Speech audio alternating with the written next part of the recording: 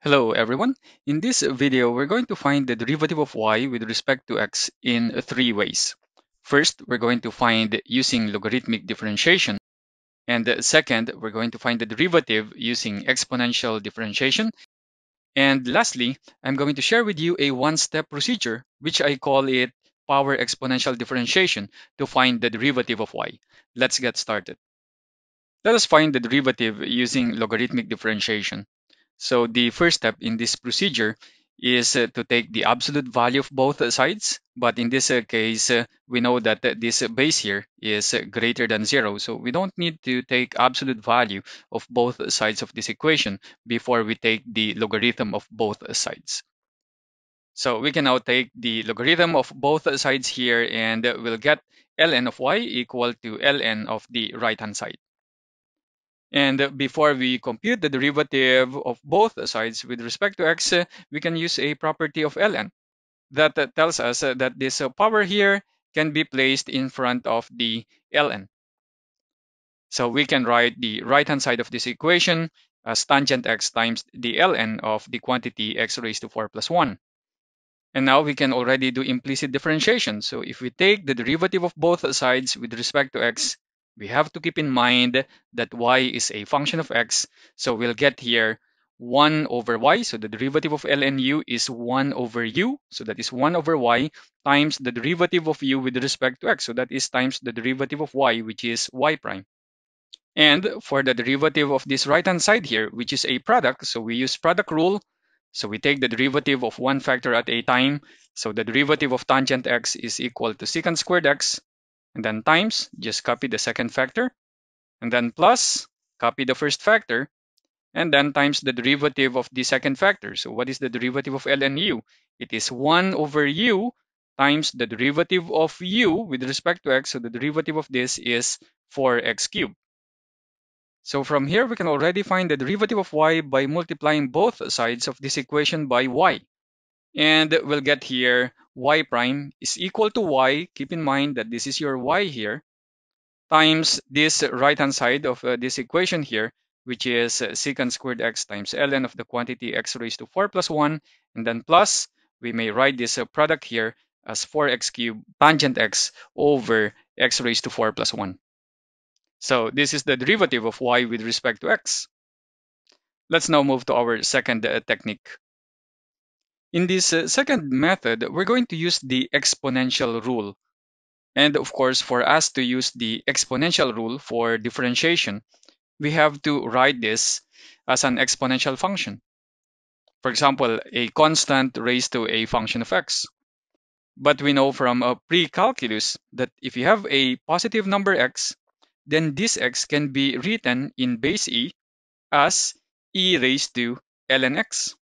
So thinking of this one as our x, then we can write this expression here as e raised to ln of this expression. And using, again, a property of natural logarithm, we can write the exponent of e here as this product here. And now we have already an expression which is in the form e raised to a function of x. And we have already a rule in finding the derivative of this kind of functions.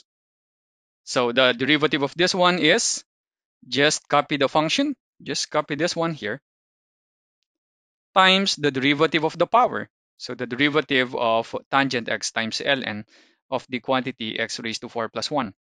And again, using the derivative of a product, we'll get here secant squared x times ln of the quantity x raised to 4 plus 1 plus this expression. Note here that this expression is the same thing as this one. So this expression here is the same expression as we got a while ago using logarithmic differentiation.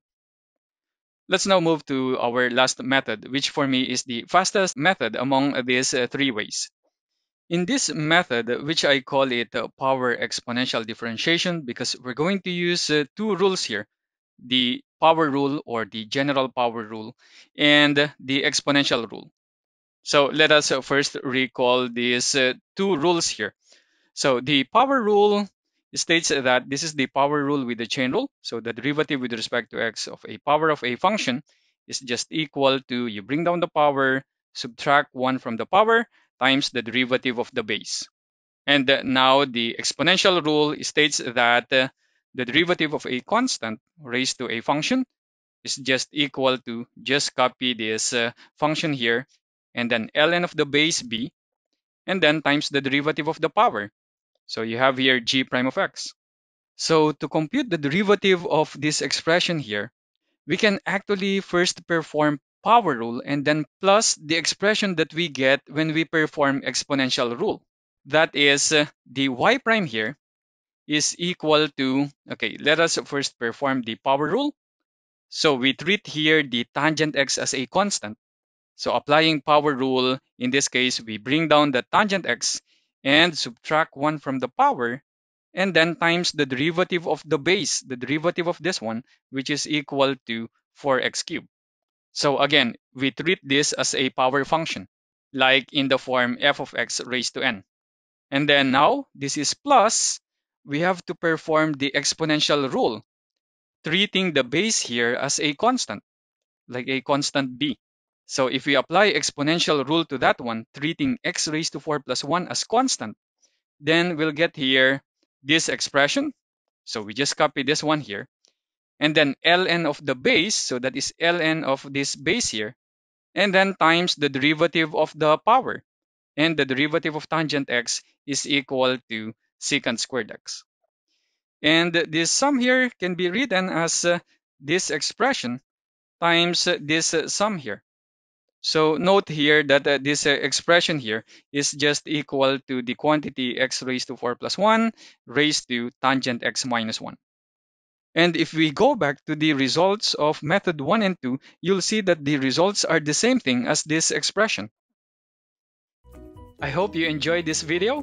Please don't forget to like, share, and subscribe to help me grow this channel. Thanks for watching, and I hope to see you next time. Bye-bye.